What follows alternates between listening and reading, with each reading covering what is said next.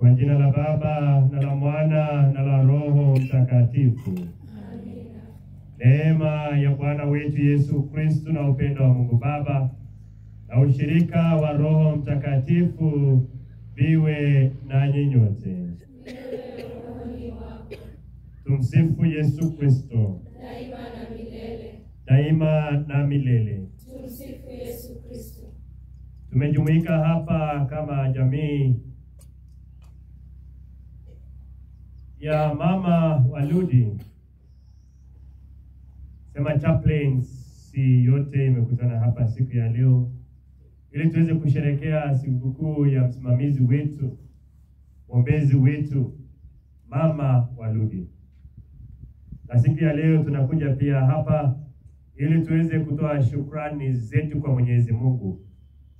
Kama vile Abrahamu alimtumaini Mwenyezi Mungu na akawa tayari kumtolea Mwenyezi Mungu Isaka, hivyo na sisi tunapotoa shukrani zetu, Mwenyezi Mungu huyo yatupatia na zaidi. Baada ya Abrahamu kuwa tayari kumtoa Isaka, Mungu akampa mwana kondoo ambaye alitolewa sadaka. Na Abrahamu basi akaita mahali pale Yehova Jireh, yani God provides. When we give out to God what we have, God provides and blesses us all the more. Many a times I've not been charitable to God. I've not given out myself. I've not given out my things that I have to God. For us to celebrate what it is sacred mysteries, let us call to mind our sins.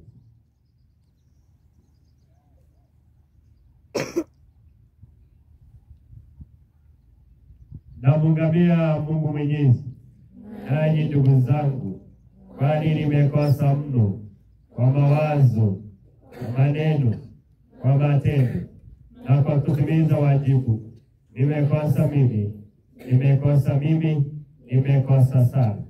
Ndiyo maana namwomba Maria mwenye heri, Bikira daima, malaika na watakatifu wote, nanyi ndugu zangu, niombeni kwa Bwana Mungu wetu. Mungu Mwenyezi atuhurumie, atusamehe dhambi zetu na atufikishe kwenye uzima wa milele.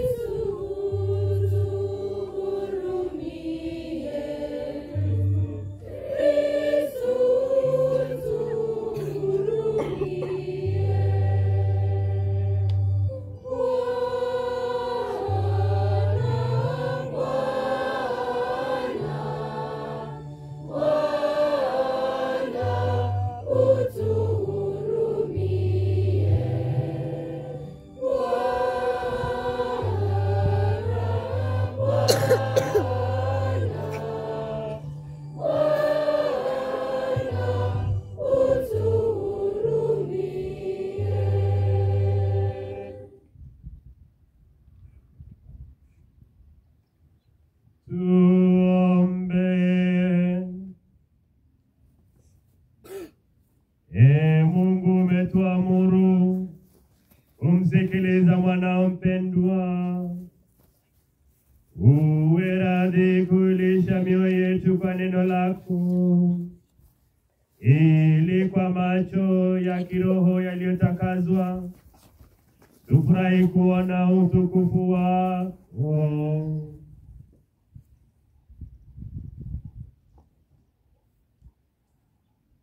Mungu mwenye huruma, utujalie msaada wako katika udhaifu wetu, ili sisi tunapoadhimisha kumbukumbu ya mzazi wa Mungu asiye na doa la dhambi, tuondokane na maovu yetu kwenye msaada wa mwombezi yake.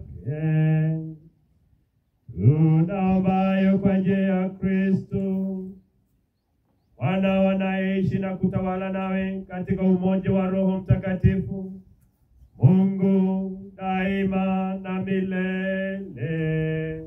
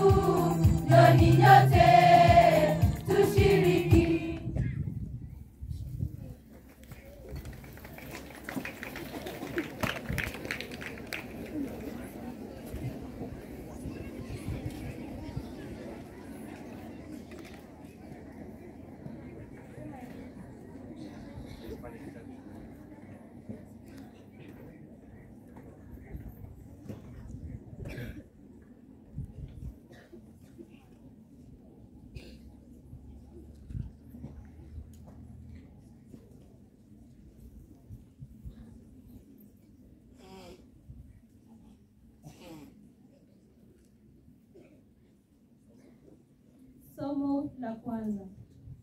Somo katika kitabu cha Mwanzo.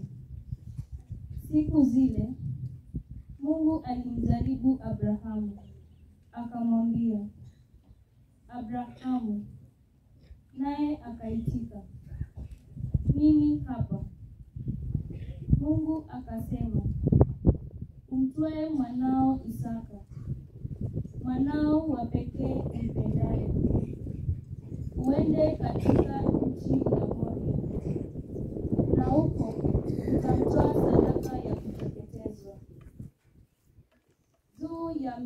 nitakao kuonyesha. Walipofika mahali pale alipoambiwa na Mungu, Abrahamu akajenga hapo altari, akapanga kuni. Abrahamu akanyosha mkono, akashika kisu amchinje mwanawe. Lakini malaika wa Bwana akamwita toka mbinguni, akasema, Abrahamu, Abrahamu. Naye akaitika, mimi hapa.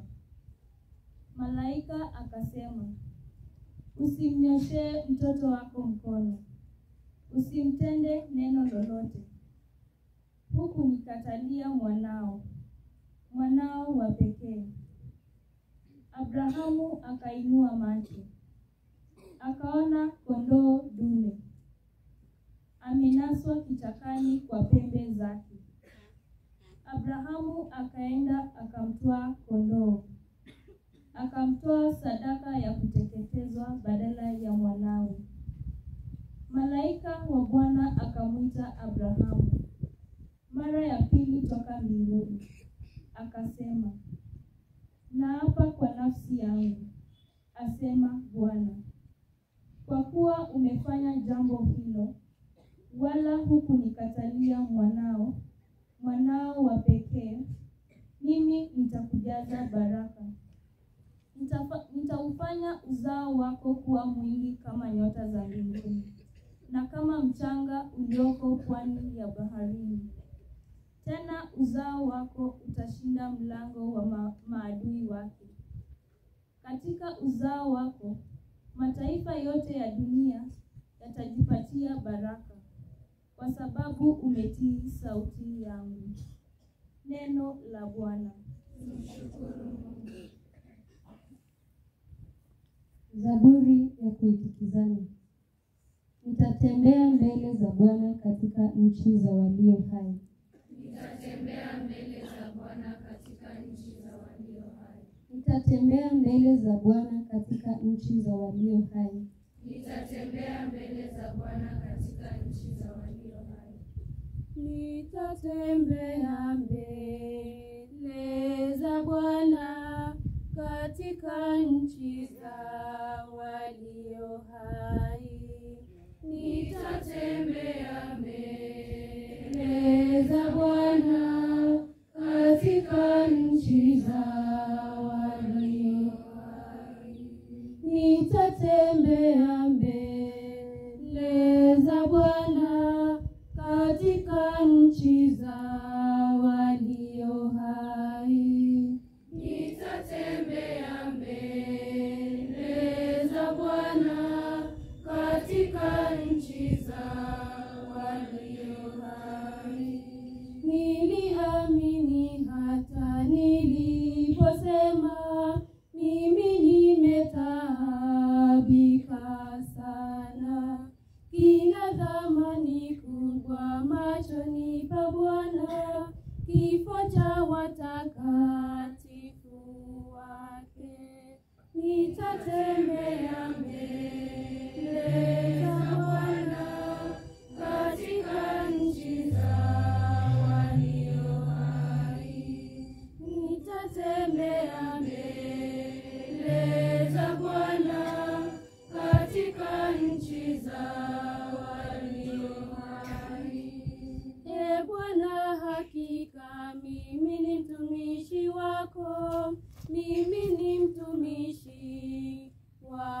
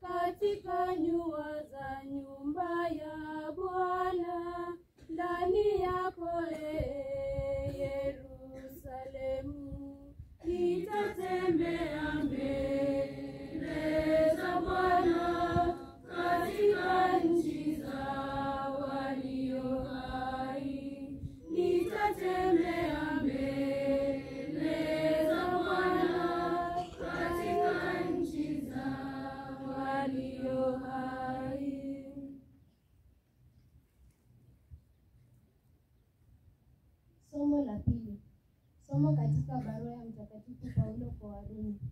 Ndugu zangu, kama Mungu yupo upande wetu, ni nani anayeweza kupambana nasi? Yeye asiyekataa kumtoa mwana wake mwenyewe, basi akamtoa kwa ajili yetu sisi sote. Je, huyo akose kutukirimia yote pamoja naye? Ni nani anayeweza kuwashtaki wateule wa Mungu? Ni Mungu anayewapa watu uadilifu. Nani anayewahukumu? Kristo Yesu aliyekufa, na zaidi ya hayo, aliyefufuka na kuwako kuume kwa Mungu. Ndiye yeye anayetuombea. Neno la Bwana. Shangilio la Injili.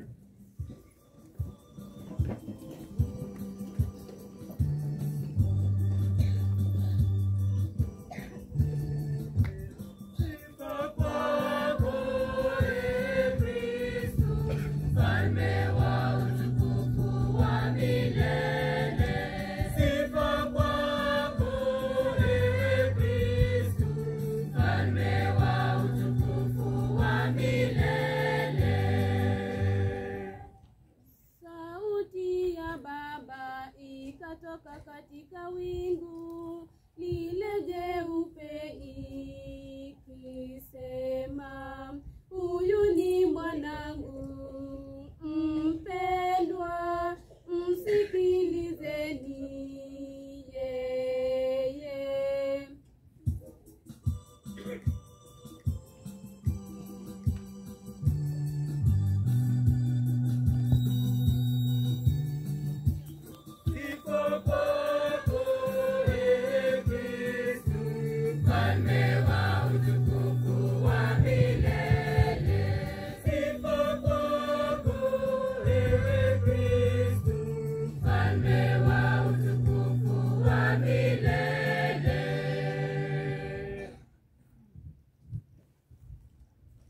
Bwana awe nanyi.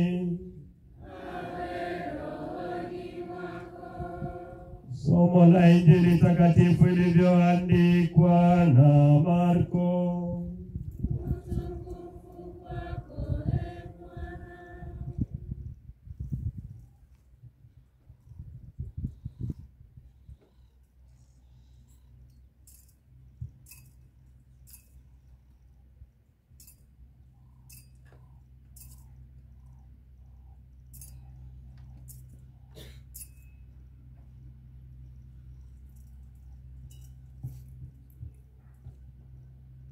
Wakati ule Yesu aliwachukua Petro, Yakobo na Yohane, akawapeleka juu ya mlima mrefu wawe peke yao.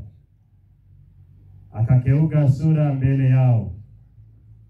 Mavazi yake yaling'aa, yakawa meupe. Kisha Eliya pamoja na Musa waliwatokea, walikuwa wakizungumza na Yesu. Petro akamwambia Yesu, Rabi, ni vizuri sisi kuwepo hapa. Afadhali tujenge vipanda vitatu, kimoja chako, kimoja cha Musa na kimoja cha Eliya. Hakujua la kusema, kwa kuwa waliingiwa na hofu nyingi. Kisha wingu likatokea, likawatia kivuli. Sauti ikatoka katika wingu ikisema, huyu ni mwanangu mpendwa, msikilizeni yeye. Mara walipotazama tena, hawakuona mtu ila Yesu peke yake pamoja nao. Waliposhuka mlimani, aliwakataza wasimwambie mtu walioyaona, mpaka Mwana wa Mtu atakapokuwa amefufuka katika wafu. Wakalishika neno lile, wakajadiliana wao kwa wao maana ya kufufuka katika wafu. Injili ya Bwana.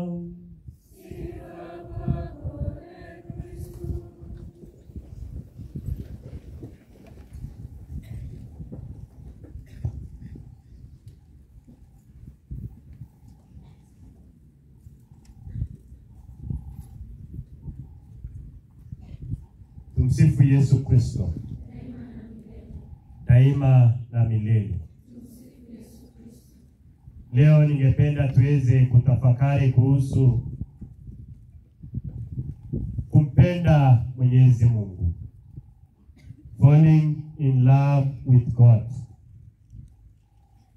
Today is the second Sunday of Lent. Our reading comes from the book of Genesis, chapter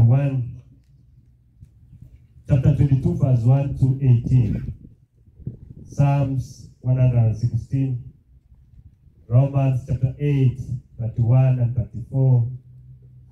The gospel reading comes from the Gospel of Mark chapter 9, verse number 2 to 10.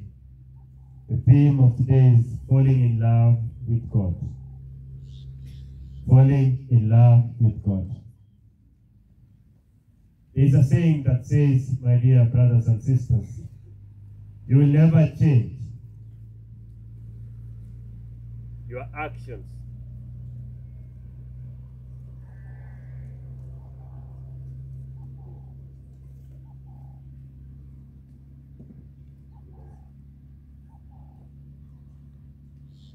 You will never change your actions until you change your mindset.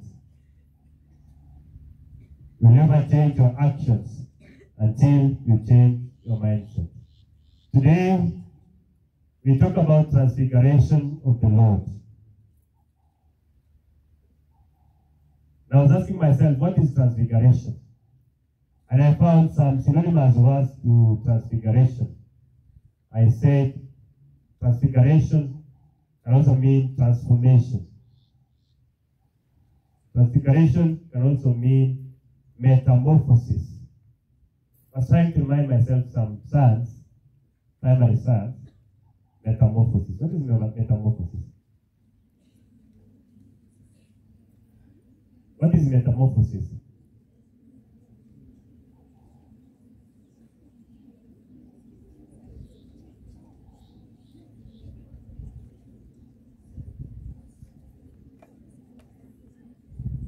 God is good. What is metamorphosis?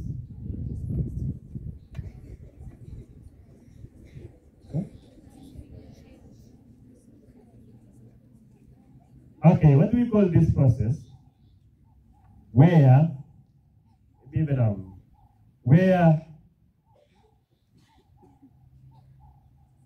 there is eggs, after a moment there is what we call larva. After a moment, there is called pupa. After some time, there is something we call adult. What do you call that? What do you call that process? Eh? Is that metamorphosis? What is that? Eh? Complete metamorphosis. Oh, yeah, complete metamorphosis. Now I was talking about transfiguration, and I said transfiguration can be also be called a process of metamorphosis. Peter was thinking only about remaining at the glory of God. They were in that point of the glory of God, and they were thinking of remaining there. But Peter had to change, because that was not the will of God. Peter had the idea of making tents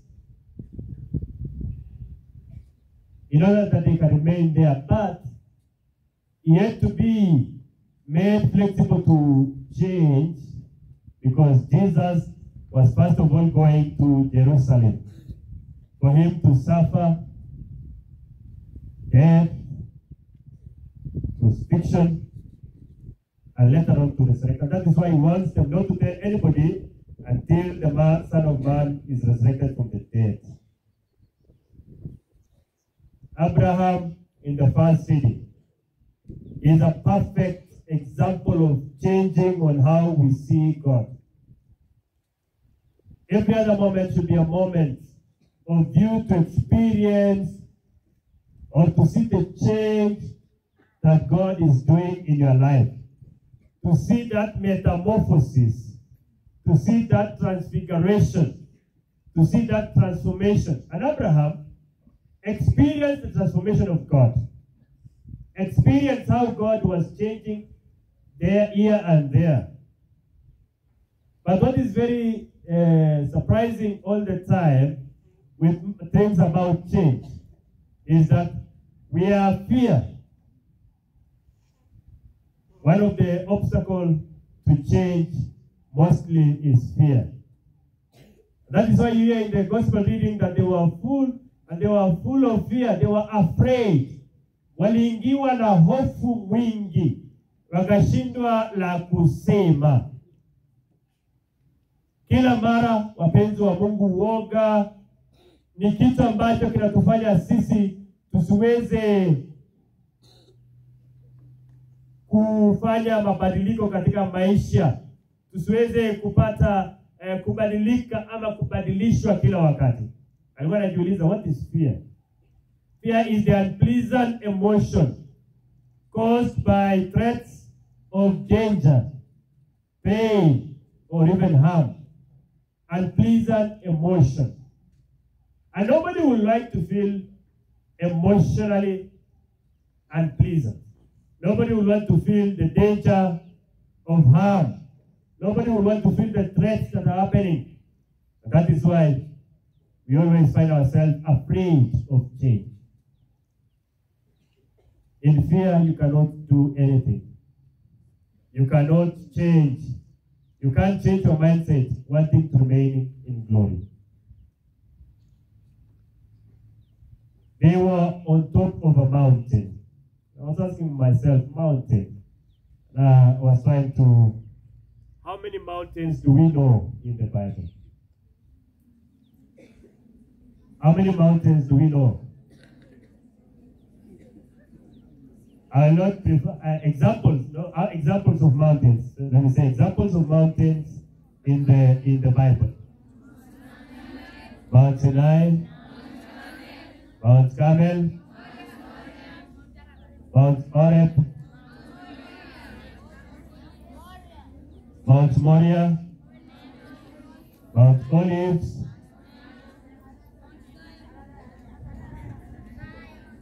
Mount Zion, Ararat, Mount Tabo. Okay, these examples of mountains. In the first reading, we hear that Moses went to sacrifice the son at Mount Moriah. In the gospel reading, the disciples experienced the glory and the transfiguration of the Lord at Mount. Where did the transfiguration take place? That is good. Where did the transfiguration take place? Jesus came with slippers and slapped each of us. You don't know.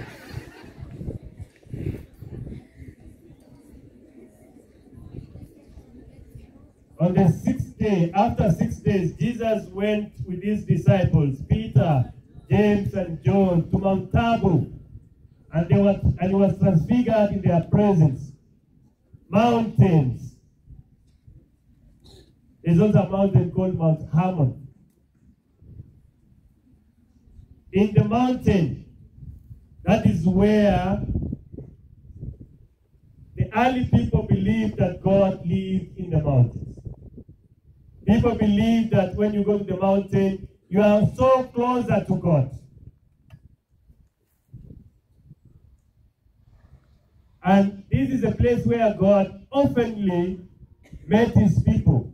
When you read in the book of Exodus, chapter 24, verse 12 to 18, Moses went and met the Lord in Mount Sinai.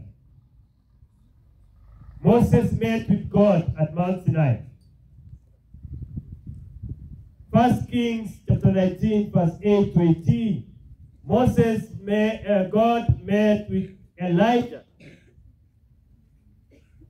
on the mountain We say when you are going to the mountain, you are going to experience God. You are going to meet God.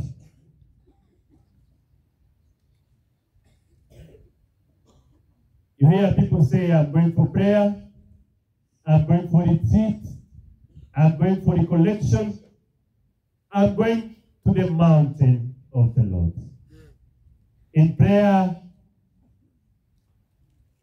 when we are in the mood of prayer, that is the moment when transfiguration takes place. That is the moment when transformation takes place. That is where the metamorphosis of our life takes place, because we are closer to God. So every other time when you come to this experience of Mass, every other time when you go there to the assembly and pray, make sure that you are going to the mountain of the Lord. Make sure you are going to meet God. Make sure you are going to make a change, a metamorphosis of life, a transformation of life. Because in the mood of prayer, that is when transfiguration happens. And that is why you hear today the psalmist says, I will walk in the presence of the Lord in the land of the living. Nitatembea katika uwepo wa Mungu katika nchi ya walio. Nitatembea katika uwepo wa Mungu katika nchi ya walio hai. Nitatembea mbele za Bwana katika nchi za walio hai. When we are in the presence of God, when you are walking in the presence of God, then transformation happens. Then we get life. Then we get a living. Abraham's faith is put to test. Isaac was Abraham's only hope. Abraham had no other hope except Isaac. Isaac was to be that heir, was to be that descendant that will make Abraham to be the father of many nations. But now God is asking Abraham to sacrifice Isaac. He's asking Abraham to sacrifice Isaac. It is very difficult. It is always difficult for us to let go the things that we love dearly, the things that we hold deeply in our lives. Abraham loved Isaac. But yet again, when we give to God what he asks, he returns to us far more than we could even imagine or dream for. When we give to God, God blesses us all the more. God gives us the graces all the more to receive his blessing, to receive from his abundance, to receive from his love. And that is why Abraham was given a ram for the sacrifice. And that place, Abraham, he named Jehovah Jireh. To me, God provides. God provides. Every other time, my dear brothers and sisters, when we give to God, God provides all the more. Today we are gathered here to give our collections, to give our 10%, to give our thanksgiving to God. And when we give, God will bless us all the more. God will bless us all the more. Our sacrifices, when we sacrifice ourselves, the spiritual benefits, the blessing that we receive with God cannot be measured with the sacrifices that we make to God. So the blessing and the sacrifices of God are far much beyond our sacrifices. So I want to ask you today, have you in any time withheld your love for God? Have you any time denied your children the presence to love God, to serve God, to be in the presence of God? Have you at times not even trusted God to provide for you? We are invited to put all our trust in God, who provides. The purpose of testing Abraham's faith was to strengthen his character, was to strengthen his commitment to God and his perfect timing. When we go or we find ourselves in test, God is testing us to increase or to strengthen our character, our idea, our faithfulness towards Him, to deepen our commitment. Abraham, during his time of struggle, during his time of hardship, of difficulty, he learned about God's ability to provide. He learned about God's ability to provide. During our difficult times, during our hard times, let us learn from God, who is always omnipresent, who is always all-powerful, who is always going to bless us. As with Abraham, God wants what is most precious, what is most, what we treasure the most, what is most important for us. I was asking myself, what can be very important to God? And I remember this song that we normally sing when we are presenting our gifts or our offerings. What shall I offer to the Lord to make Him happy? What shall I offer to the Lord? I may give it the best of my shoes. I may give it the best of my clothes. He may not take it. I may give it.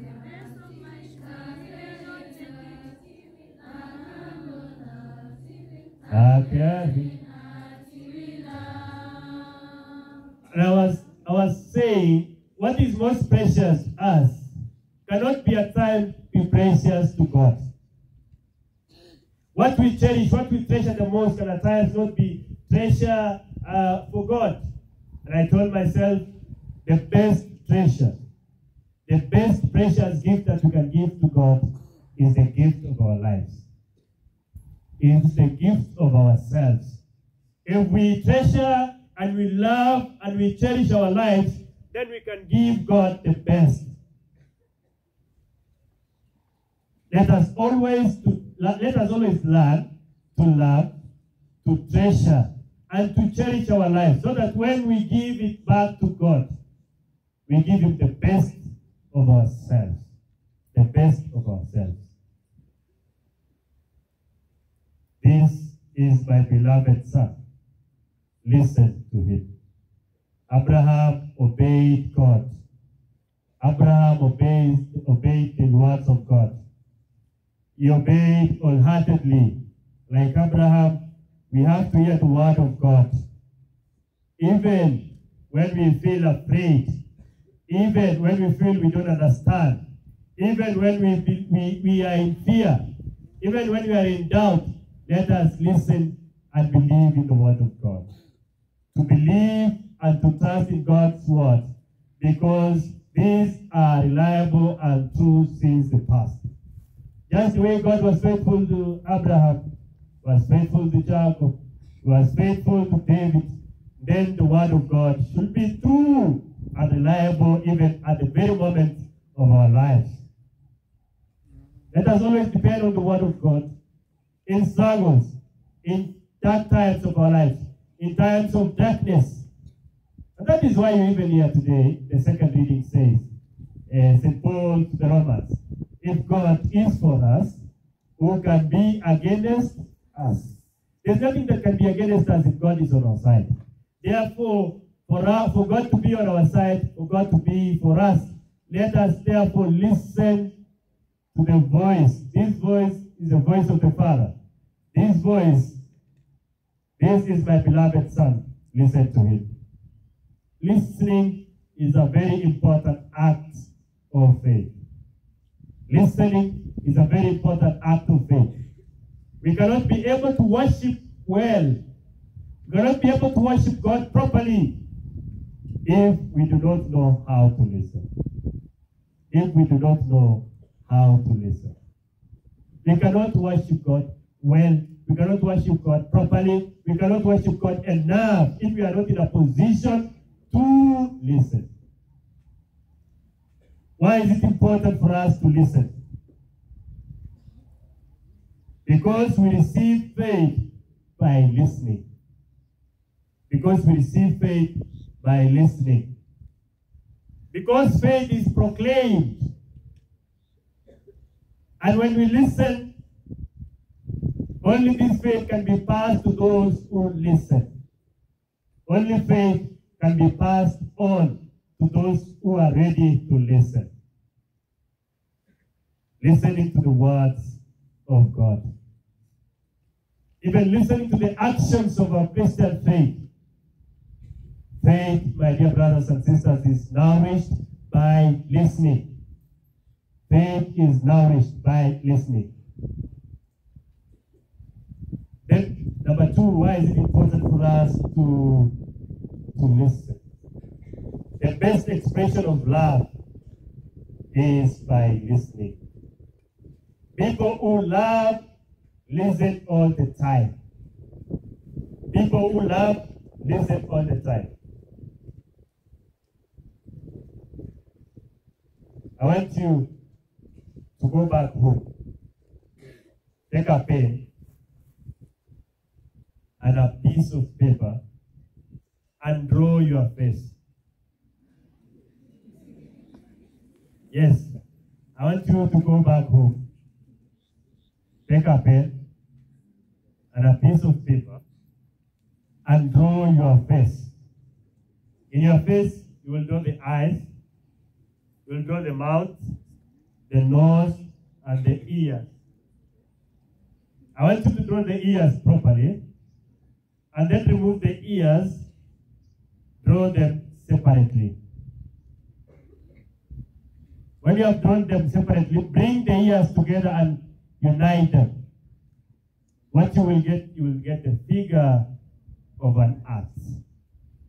You will get a drawing of an heart. The heart, I have said, those who listen love all the time. The best expression of love is by listening. When you draw two ears together, you get the image and the picture of the heart. Those who listen less, talk a lot, love little. Those who listen less and talk a lot, love a little. So I want you to ask yourself, how much have I loved? How much have I expressed this love for God, this love to others?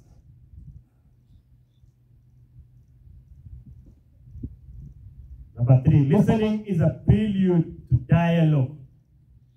Many people, many countries are in war. They are in fight.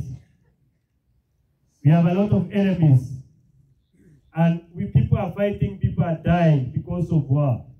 That is why they are not ready to listen. Because listening is the key point, or is the opener to dialogue. It's the opener to dialogue.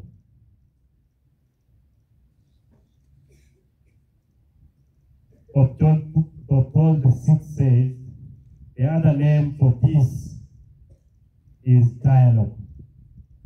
Paul VI said, the other name for peace is dialogue. But I want to add this day today. The new name for peace is listening. The new name of peace, we can say, is listening. When we listen, then we can dialogue. And in listening, we achieve that peace. We achieve that peace. But people who don't listen are so full of obsession. They are obsessed of themselves. They are full of themselves. And that is why you never find them listening. People who don't listen are obsessed with actions. Just like Peter. Peter was so quick to say, let us make 3 tents. He's so obsessed doing things quickly, quickly, quickly. Let us always be patient and listen. Let us not get obsessed with actions. Let us not be in speed to act. Let us always listen.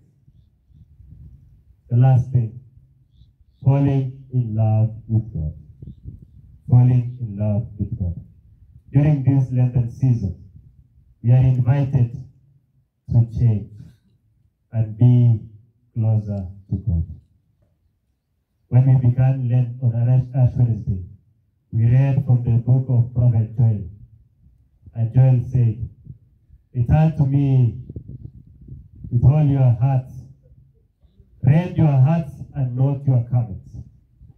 He used to sing, "Lakini hata sasa asema Bwana, mimi kwa mioyo yenu yote. Lakini hata sasa asema Bwana, nirudieni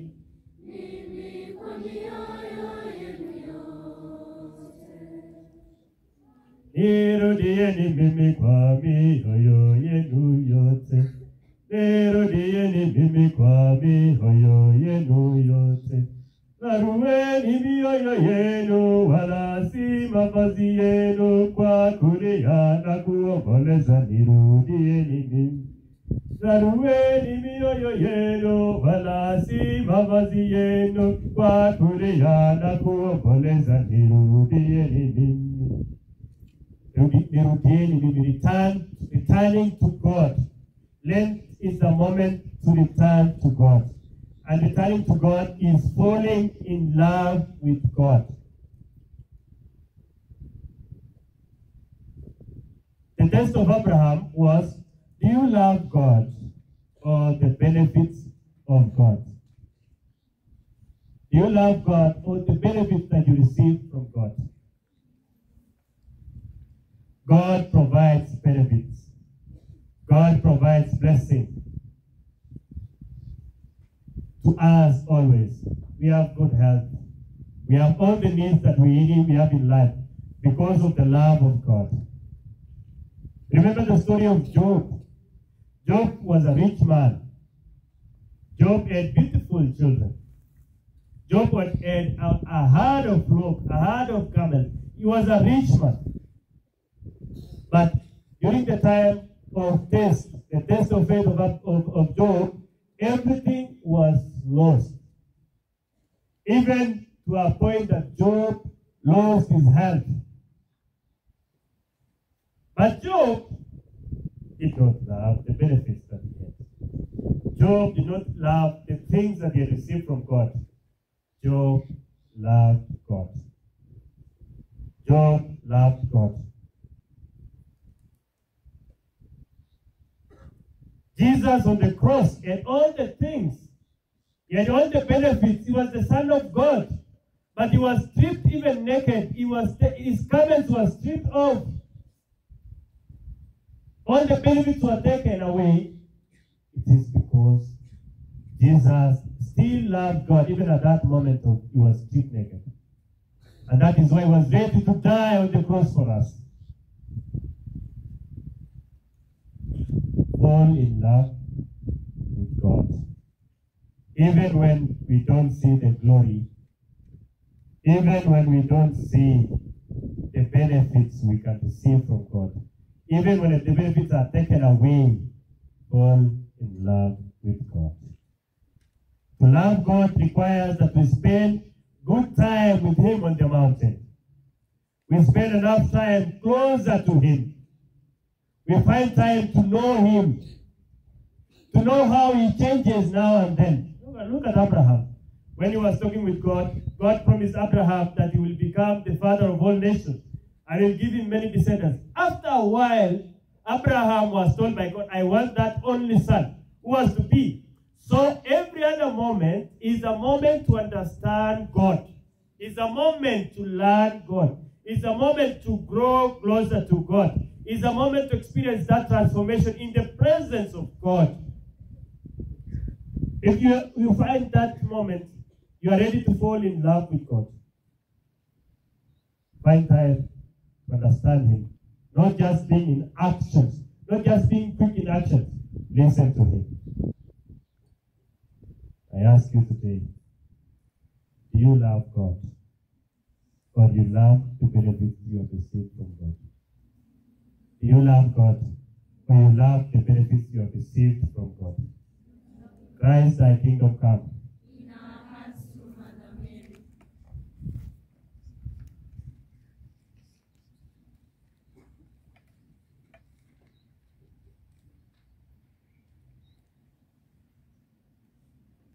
Tasimama tukiri imani yetu.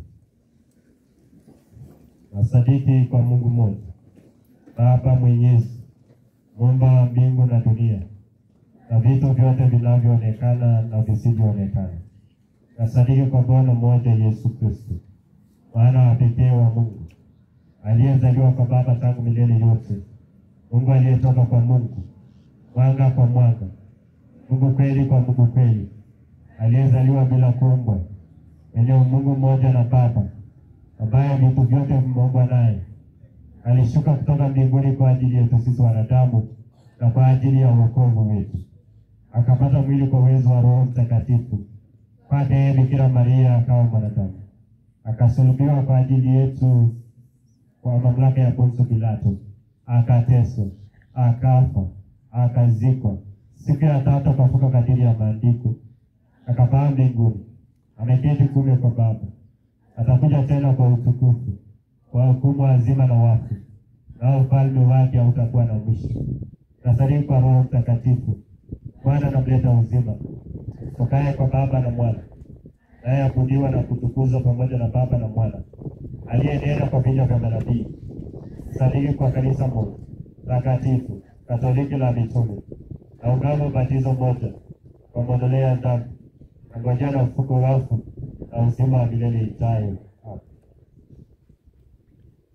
Penda kuomba wanafunzi wawili kutoka shule zetu tatu, shule zetu 4, ili wanafunzi wawili ili waweze kutoa sala za maombi. Ndugu zangu, tumwombe Mungu Baba Mwenyezi aweze kusikiliza sala zetu kwa ujumbe wa Yesu Kristo Bwana wetu. Mungu Baba Mwenyezi, katika Utatu Mtakatifu, mchana mwema twende mbele zako siku ya leo. Tunasema ni asante kwa uwepo wako katika maisha yetu. Tunakuomba uweze kukaa na sisi, uweze kunena na sisi kila wakati tunapokuja mbele zako. Atujalie tuweze kwenda mlimani ili tukaweze kuwa karibu na wewe, tukakusikilize. Bwana, twakuomba utusikie.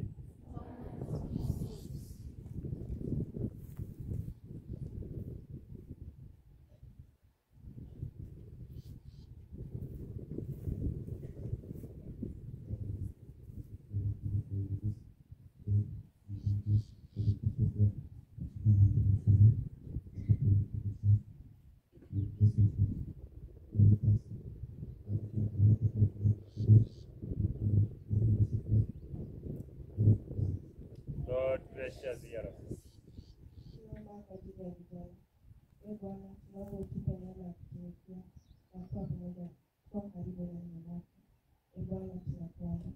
Bwana, twakuomba utusikie.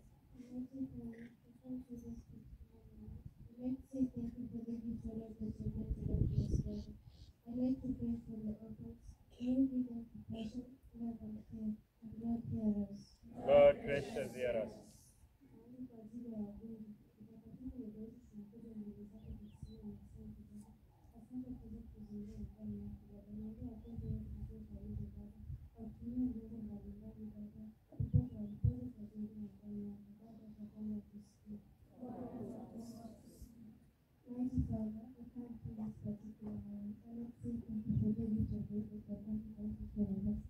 I pray for the departed souls in their associations and the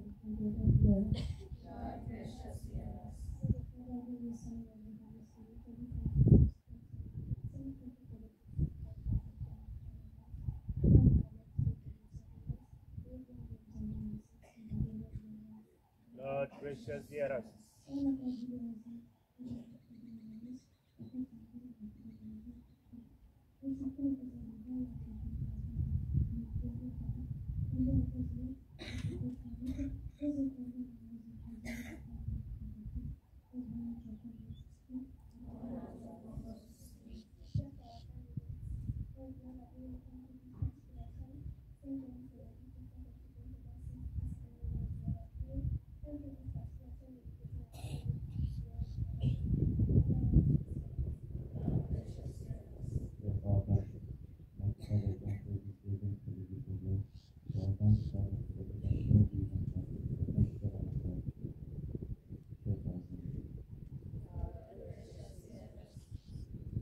Mary, full of grace, the Lord is with you. Blessed are you among women. Holy Mary, Mother of God. Ee Mungu uliye makimbilio na nguvu yetu, uliye asili ya wema wote, usikilize sala za kanisa lako, sala za watoto wako, na ukijalia haya tunaomba kwa imani, tuyapate kweli kwa njia ya Kristo Bwana wetu.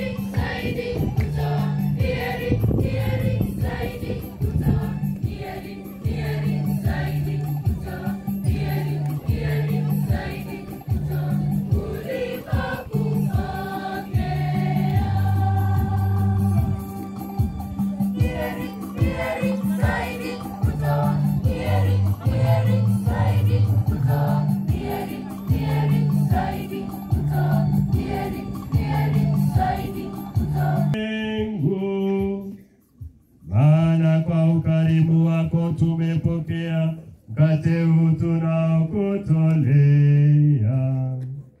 Ni mazao ya nchi na kazi ya mikono ya wanadamu,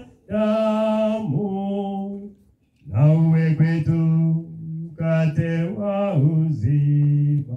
Utukuzwe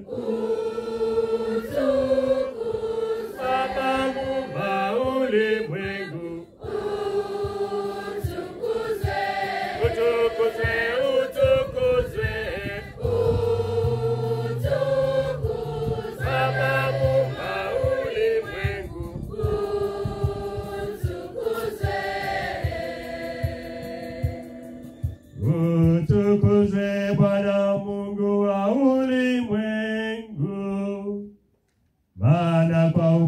damu wako tumepokea divai tunayokutolea. Ni tunda la mzabibu na la kazi ya mikono ya wanadamu, na iwe kwetu kinywaji cha kiroho. Utukuzwe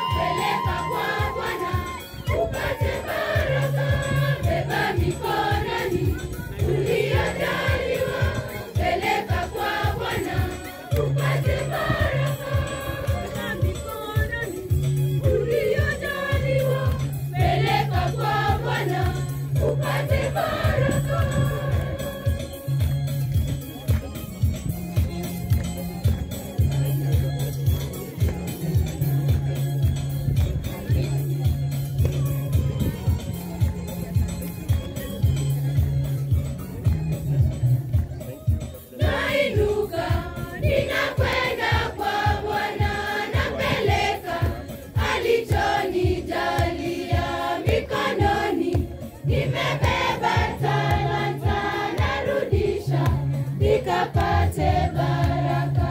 Nainuka, ninakwenda kwa Bwana, napeleka alichonijalia mikononi. Nimebeba talanta, narudisha nikapate baraka.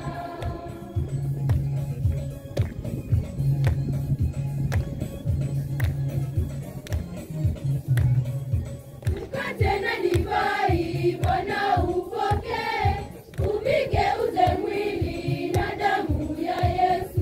Fedha za mifukoni leo nimebeba, mazao ya mashamba pia ninaleta. Nainuka, ninakwenda kwa Bwana, napeleka alichonijalia mikononi. Nimebeba talanta, narudisha nikapate baraka.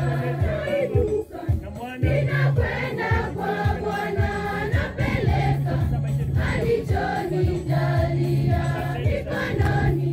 Nimebeba talanta, narudisha nikapate baraka.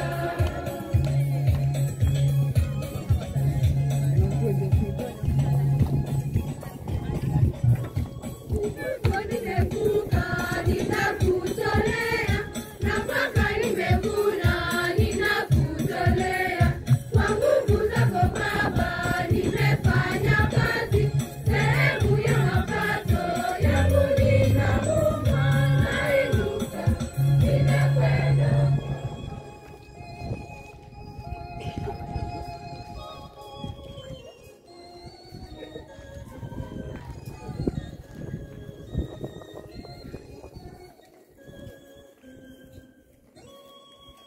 Sala yangu naipa mbele yako, kama moshi wa ubani. Sala yangu naipa mbele yako, kama moshi wa ubani.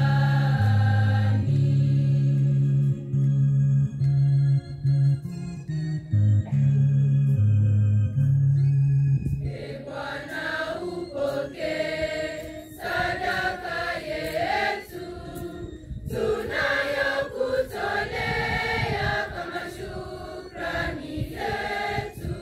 Bwana pokea.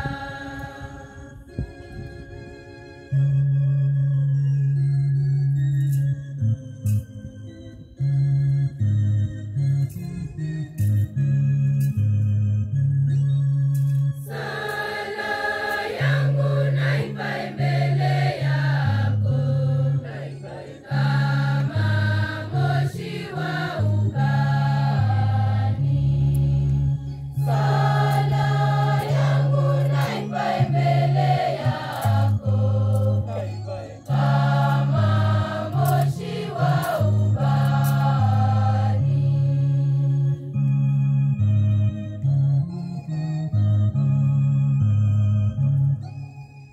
Bwana upokee dhabihu zetu tunayokutolea kama toka mashambani.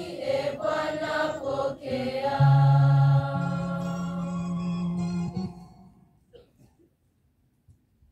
Salini ndugu na dada, ili sadaka yangu na yenu ikubalike kwa Mungu Baba Mwenyezi. Bwana pokea sadaka mikononi mwako, kwa sifa na utukufu wa jina lake, na pia kwa manufaa yetu sisi na manufaa ya kanisa lako lote takatifu. Tuombe. Bwana, tunakuomba dhabihu ifute dhambi zetu na kuwatakaza waamini wako mwili na roho, ili wawe tayari kuadhimisha sikukuu ya Pasaka. Tunakutolea sadaka ya sifa, huku tukiadhimisha kwa furaha kumbukumbu ya mzazi wa mwanao Mama wa Lourdes Tunakusihi kwa mabadilishano matakatifu haya tuzidishiwe neema ya ukombozi wa milele.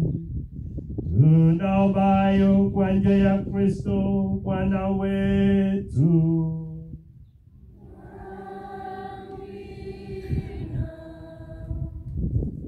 Bwana awe nanyi.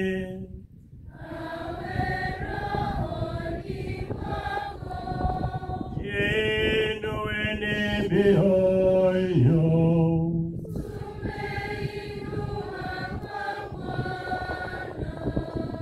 Tumshukuru Bwana Mungu wetu.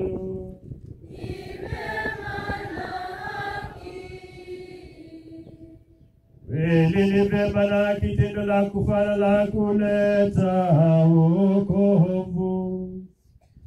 Tukushukuru wewe daima na popote Bwana Baba uliye mtakatifu, Mungu mwenyezi wa milele, kwa njia ya Kristo Bwana wetu. Yeye aliwaambia mapema wafuasi wake kwamba atauawa, akawaonyesha katika mlima utukufu wa ngavu wake, uzuri wajue kwamba kadiri ya ushindi wa Torati na manabii atafikia utukufu wa ufufuko kwa kuteswa. Kwa hiyo sisi pamoja na nguvu za mbinguni tunakutukuza daima hapa duniani, tukisifu bila mwisho dhama yako kwa sauti kuu.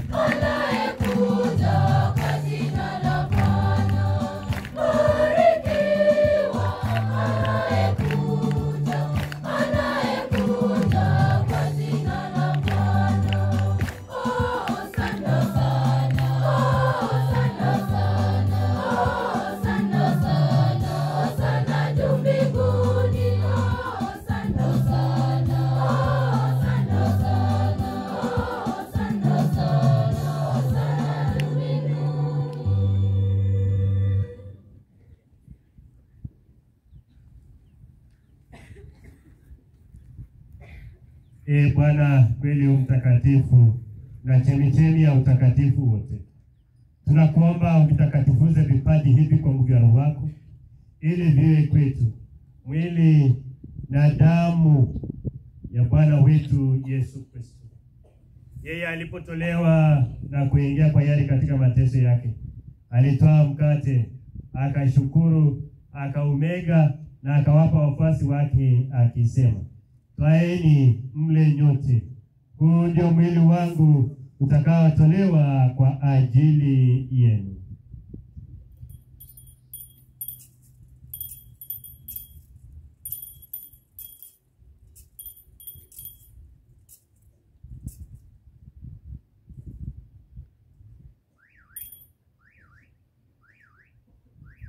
Vivyo hivyo baada ya kula akitwaa kikombe na kukushukuru tena, aliwapa wafuasi wake akisema, twaeni mnywe nyote, hiki ndicho kikombe cha damu yangu, damu ya agano jipya na la milele, itakayomwaga kwa ajili yenu na kwa ajili ya wengi kwa maondoleo ya dhambi. Fanyeni hivi kwa ukumbusho wangu.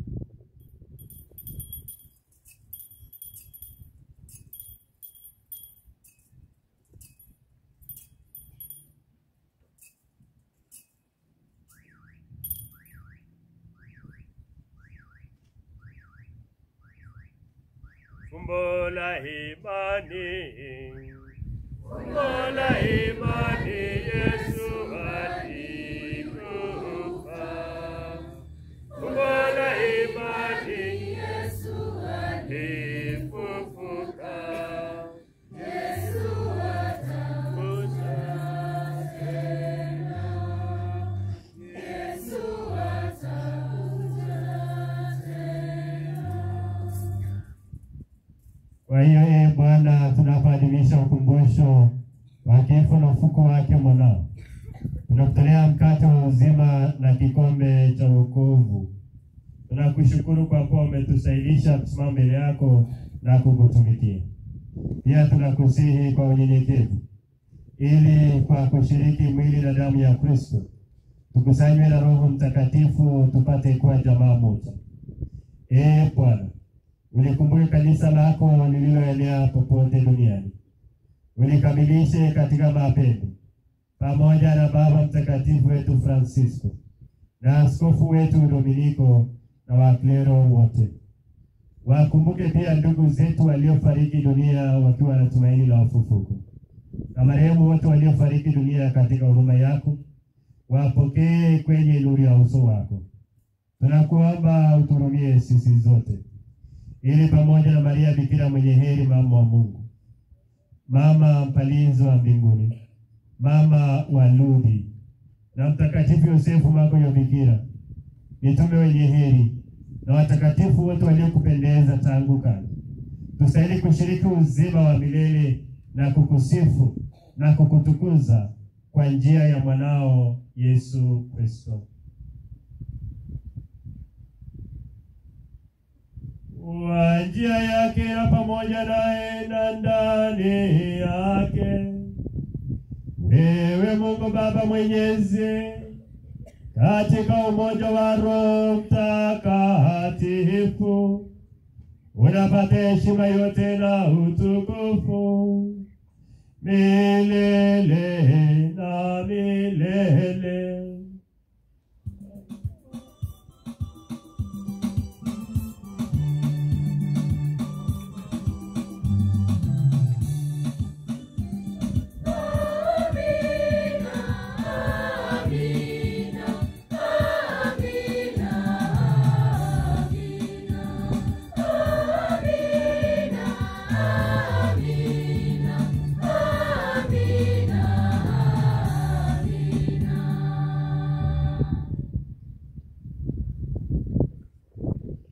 Kristo alitufundisha tumwite Mungu Baba, na tunawe imani na ujasiri tunapomwita sasa tukisema: Baba yetu uliye mbinguni, Jina lako litukuzwe, ufalme wako ufike, utakalo lifanyike duniani kama mbinguni.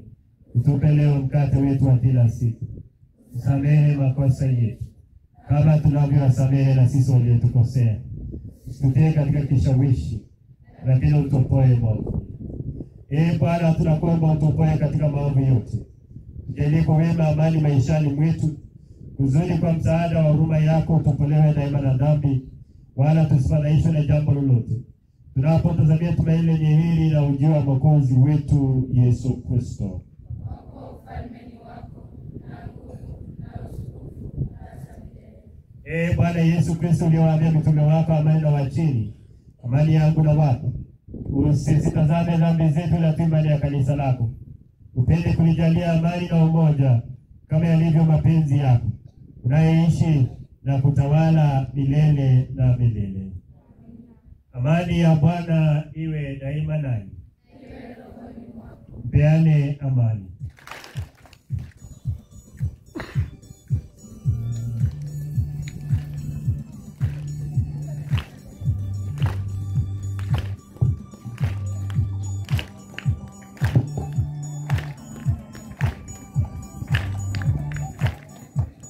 Amani ya Bwana isambae duniani kote.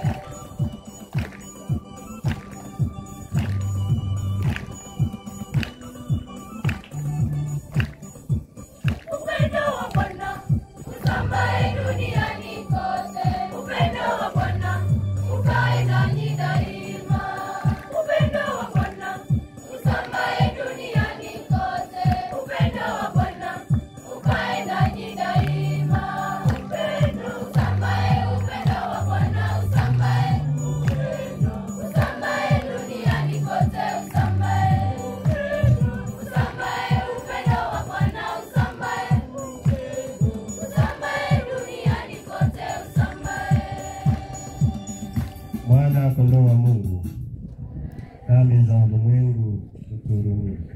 Mwana kondoo wa Mungu, uondoe dhambi za ulimwengu. Mwana kondoo wa Mungu, uondoe dhambi za ulimwengu. Tujalie amani.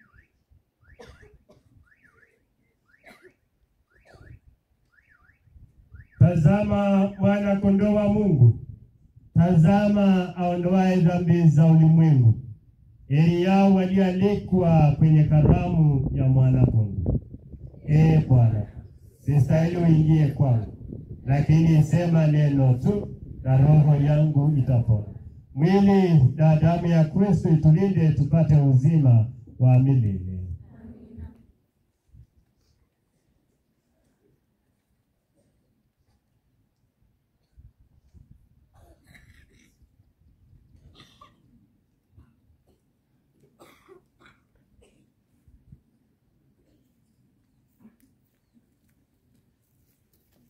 Vizazi vyote vitaniita mwenye heri, kwa maana Mungu ameuangalia unyonge wa mtumishi wake.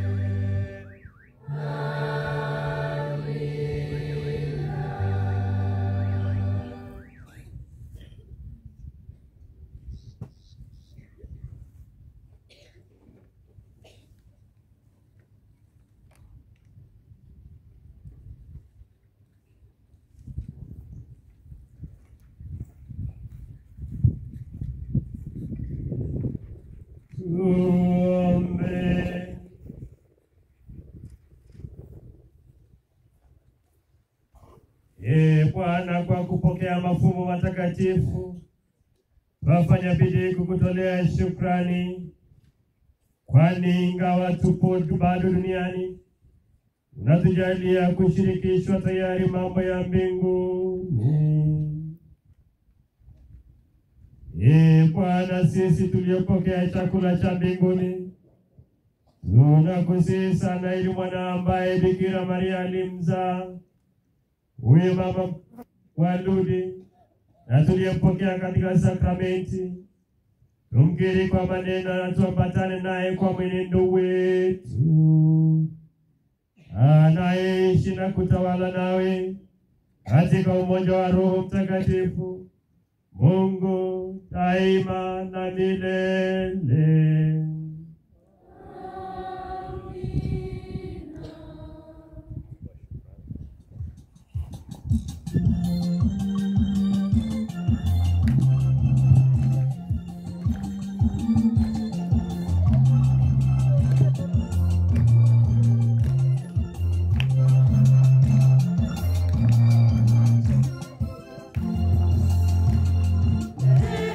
Nakumbuka kule nilikotoka, najiuliza mimi nisemeje, kigugumizi kina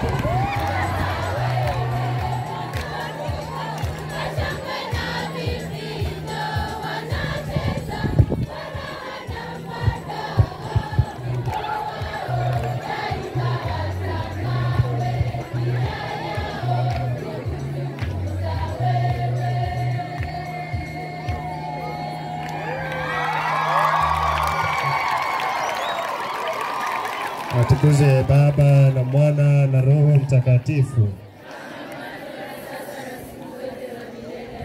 Atukuzwe Baba na Mwana na Roho Mtakatifu. Atukuzwe Baba na Mwana na Roho Mtakatifu.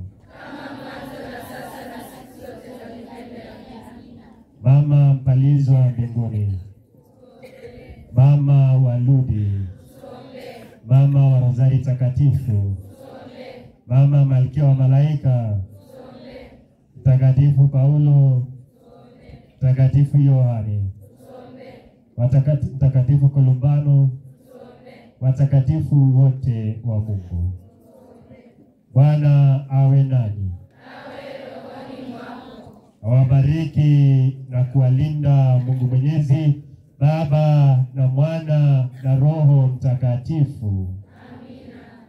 Twendeni na amani kumpenda na kumtumikia Bwana wetu Yesu Kristo. Ibada ya misa imekwisha.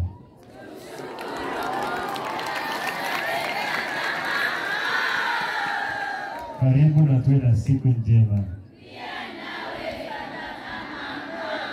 Asante.